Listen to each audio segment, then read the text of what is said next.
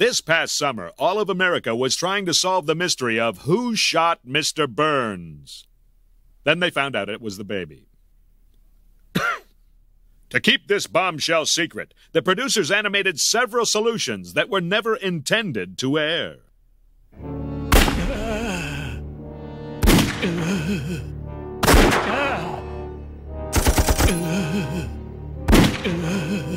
And to keep the show's animators, editors, staff, and hangers-on from leaking the solution, 2 completely different endings were produced. One real, one phony.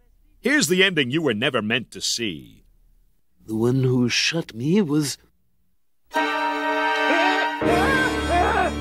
Whelan Smithers! No! Wait a minute. Yes. With the sunblocker in place and the town aghast, I was on top of the world. So I wanted to kick up my heels and indulge my sweet tooth. I feel like celebrating. Oh, it's you. What are you so happy about? I see. Smithers had thwarted my earlier attempt to take candy from a baby, but with him out of the picture, I was free to wallow in my own crapulence.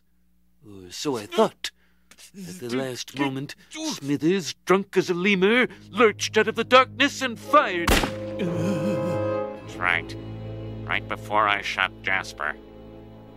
I was busy that night. Stricken, I lurched forth in search of aid. But finding only slack-jawed gawkers, I gave up and collapsed on the sundial. Then, with your last ounce of strength, you pointed to W and S. Whelan Smithers.